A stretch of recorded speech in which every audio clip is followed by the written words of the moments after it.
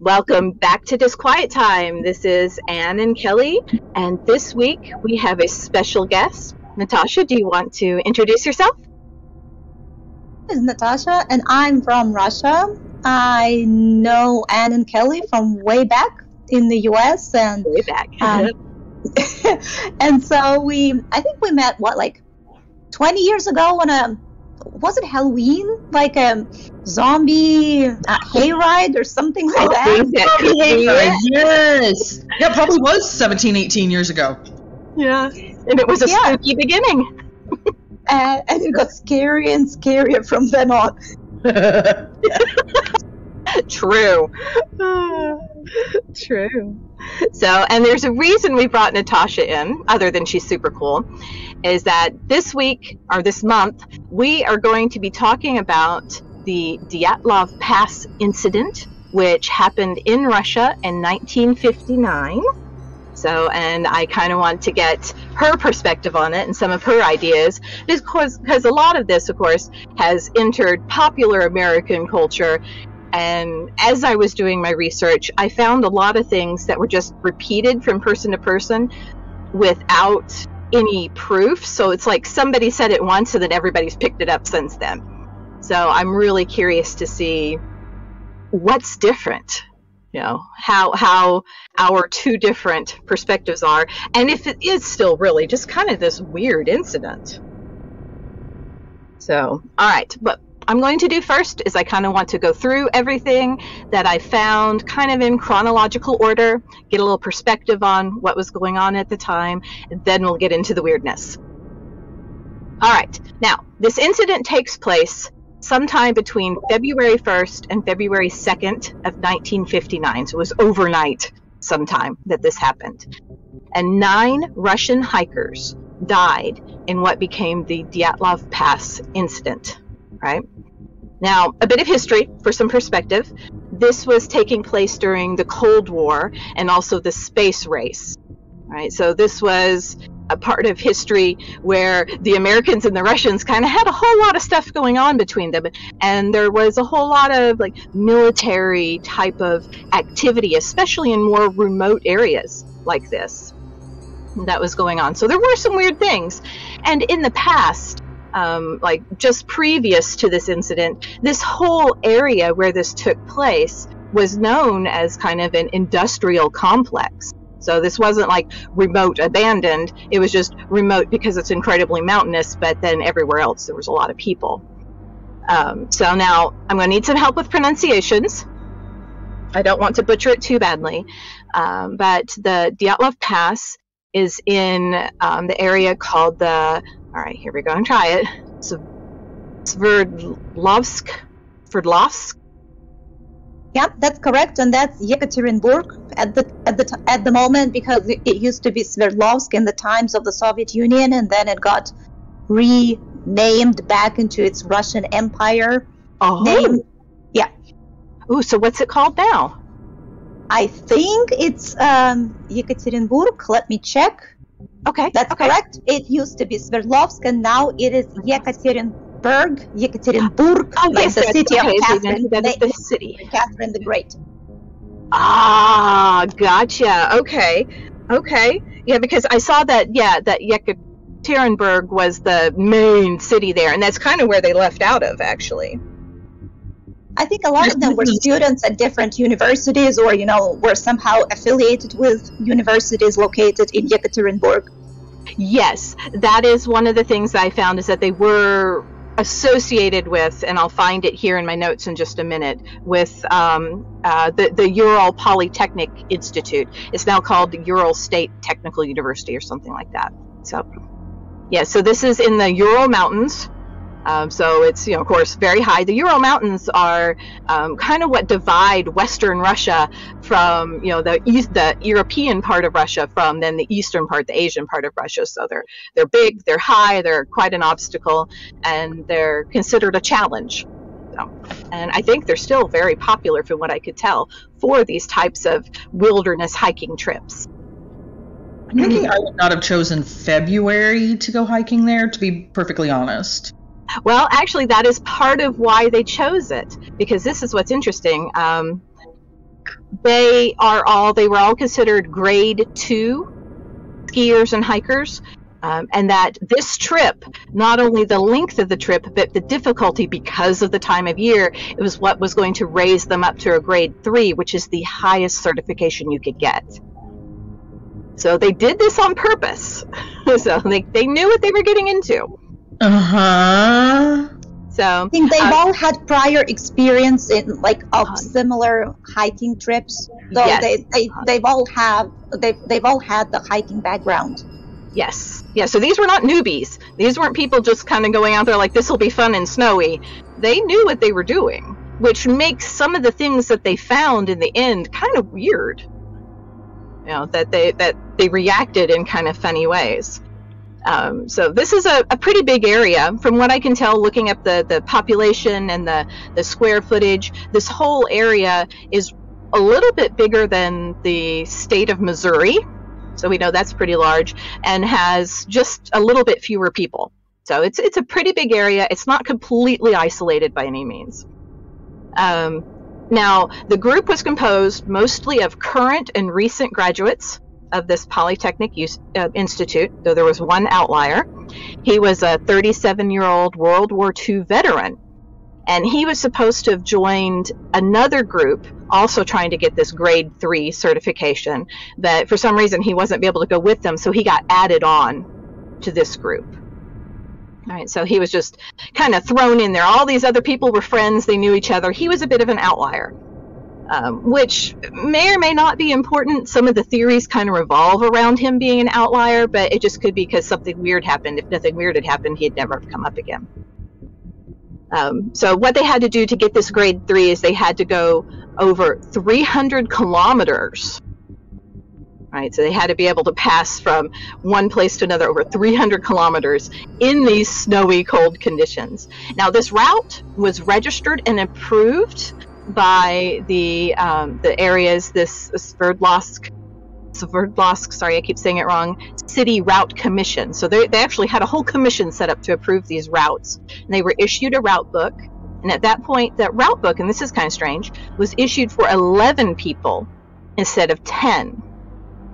So, but 10 people started out. I don't know where this 11th person came from. Nobody ever said who this 11th person was or where they came from.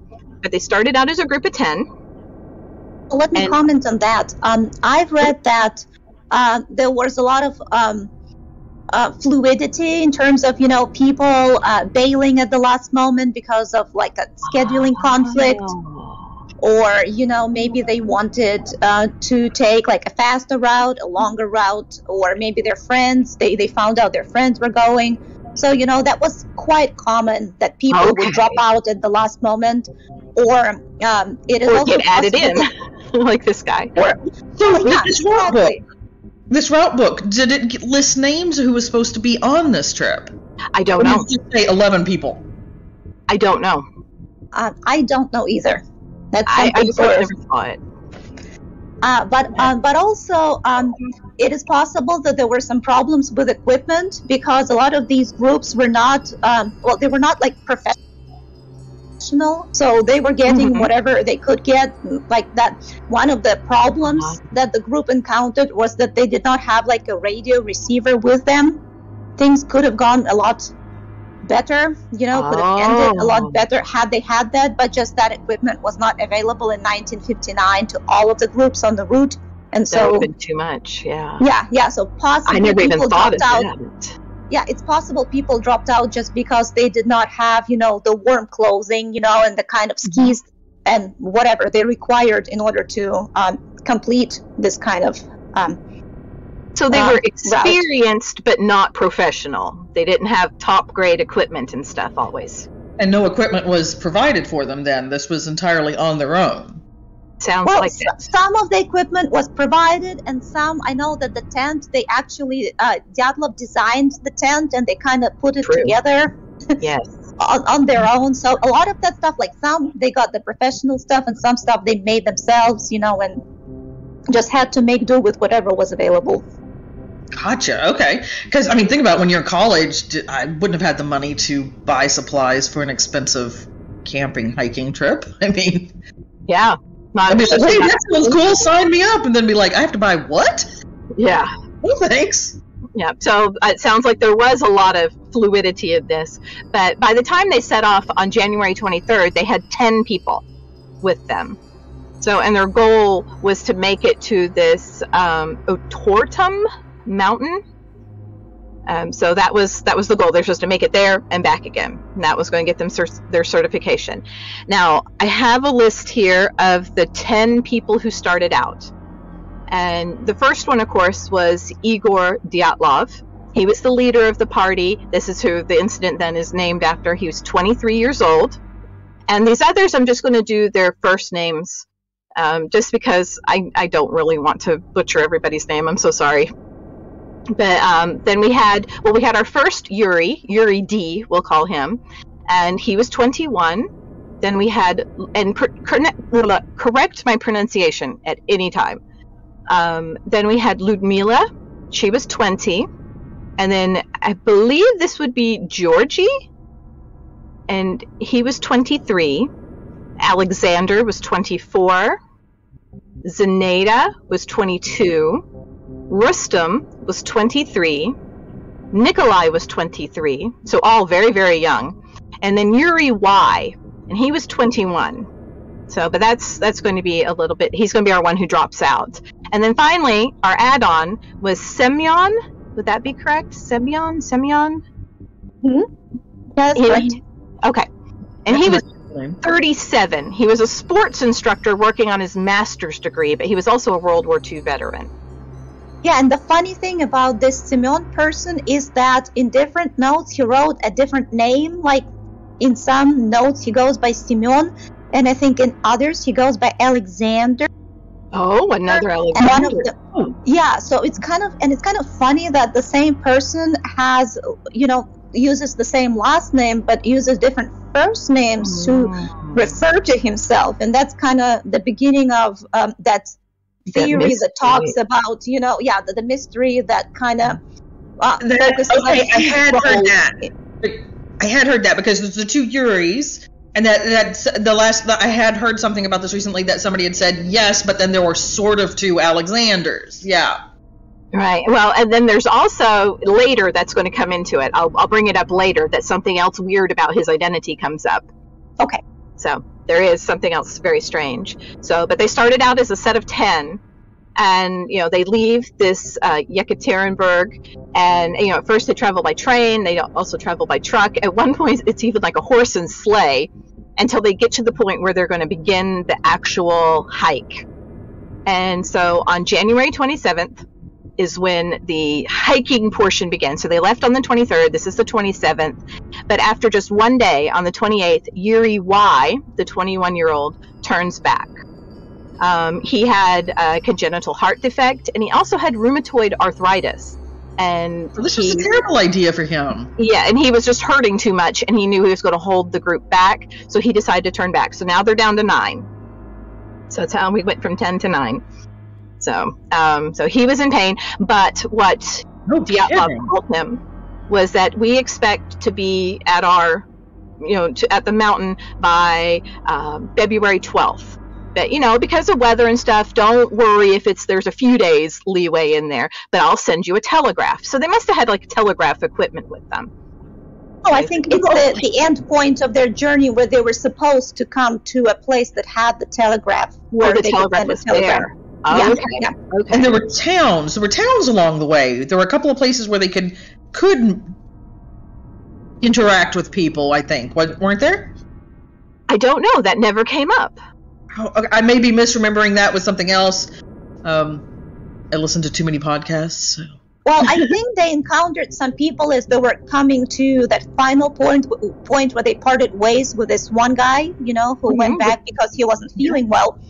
They've slept at a high school, and had a great time with people in that small place, singing songs, playing the guitar. And then they moved to this place, which I think is an abandoned prison camp, because there are a lot of those, like parts of the Gulag system. It's a spooky place, and if you look at the photos, because a lot of people in the group had cameras with them, and they were taking pictures. And if you look at the pictures, it's kind of spooky, because it's an abandoned place. It used to be, I think it used to be a mine. And that's where they spent the night before they set out on the route. Okay, that does explain. I did see the pictures, and I could see like structures behind them, but I couldn't tell. I didn't know within the background who was a group member or if there were other people. I couldn't tell. So they're at this kind of semi-abandoned area right before they set out. Yes, but that area used to be a part of log as a part of the Gulag. So yeah, it was a part of the creepy Russian, penitentiary system, right? Like the punishment, for prisoners. You have to go and work camps. Yeah. That's probably what I was thinking of then when I was thinking of that there was a town or something that they had. Oof, that's actually a really creepy start to this. I'm not sure that would set me up with a good frame of mind for this. Well, especially since the very first part of the hike, when they go up, they're heading up a mountain called Kholat Tikal, which in the local Mansi language means dead mountain. Yeah. So there were omens everywhere on this trip. I'm saying. So, yikes. But, so Yuri heads back. Yuri Y heads back. They head up. And just as it starts to get steep, they found that they had stashed a whole bunch of the equipment right there at the base because they meant to use it then on their way back as they came back down. That was, extra equipment. They didn't want the extra weight, but they did take their journals. They did take their cameras, lots of pictures. They took tons of pictures of each other and stuff in the landscape and, typical young kid on a cool hiking trip stuff. So in the journal indicates from what I've read that the journals were, it was all very normal stuff. Like, oh, we're excited. We don't know what we're going to see. We don't know what's going to happen. This is really cool.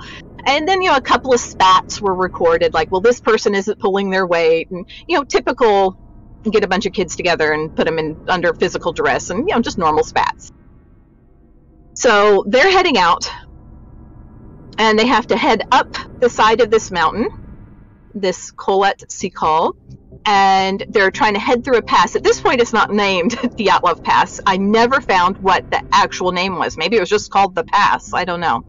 But they're heading through Mansi territory, which they're known to be peaceful. There's no previous, oh my gosh, this is a dangerous thing to do. But they're the native population of here. But this comes into some of the theories later, is why I mention it. So at this point, they're heading up, but the weather's getting bad.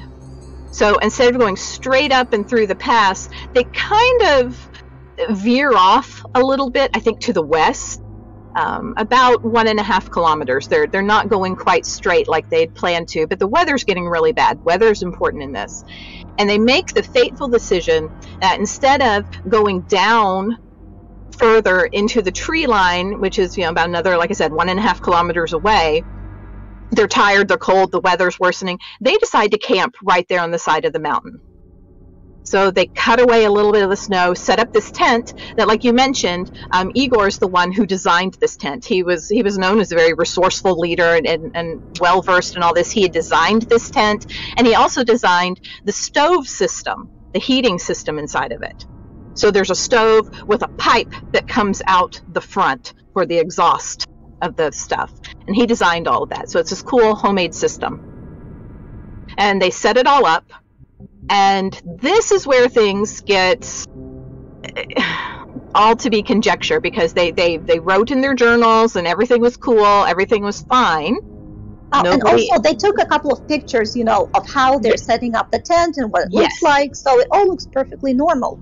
Yes, it all looks normal, exactly. There's nothing indicating anything is strange. Now, later, I'm going to talk about some of the photographs because fire and burning comes into it. So we'll talk about that with that system. But yes, everything is normal. There's nothing weird. Pictures of each other, pictures of goofing around.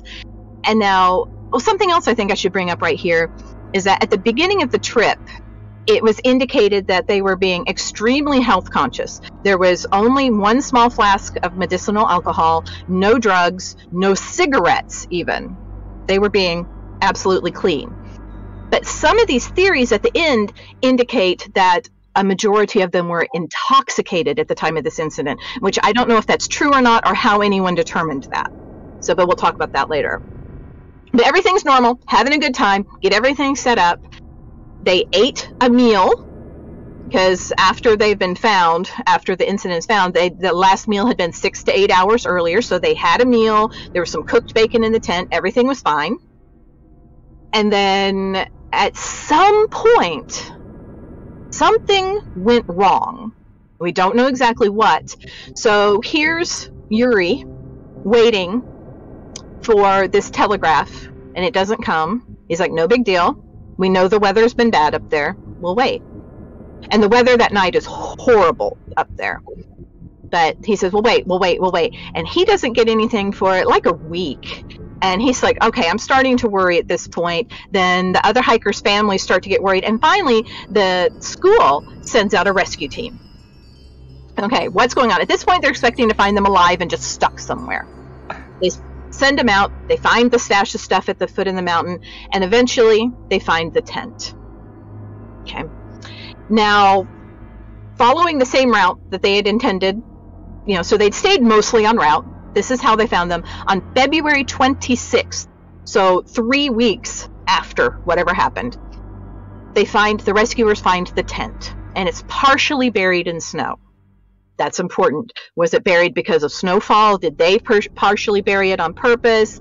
It has a large cut in one side of the fabric, and there is a flashlight that had been left turned on top of it. Now, one source I saw claimed that when they came and found it, that the tent had been set up improperly. But that seems weird to me because Dyatlov himself is the one who designed it. Why would it be set up improperly? I think they just didn't understand, since it was a homemade tent, how it was supposed to be set up or something. But there was only one source I saw that. But someone indicated it wasn't set up properly. So at this point, they're like, well, where is everybody? Nobody's in the tent. But they see their shoes and they see their personal gear. I start looking around. In an emergency, the stove could have been, misaligned somehow, or... Right. It very well could have, and that's going to feed into some of the theories. But the tent itself was not burned.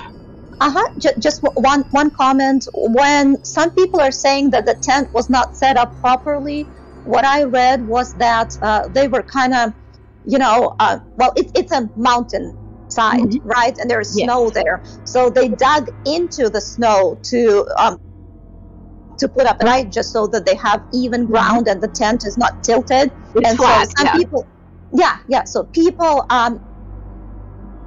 that's not the best way to set it up when the wind is really strong and when there is like large snowfall. So, when maybe, I don't know, but so maybe that comment might be based more on how they dug it into the snow than rather how the actual tent was set.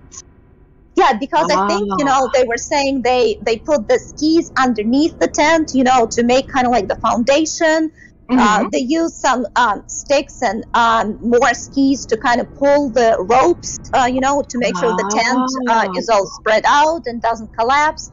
And the fact that the tent was found, 3 weeks later, and part of it was still standing, kind of tells us it was set up properly, as in, it was set up to last. Absolutely. That's what I think. It was still there. So, but and maybe you're right. Maybe it's because of the cutting into the snow, and that comes into some of the theories later, the cutting into the snow and what that could mean, and what that could have done to them. So I think this is a good place to stop and come back for a part 2.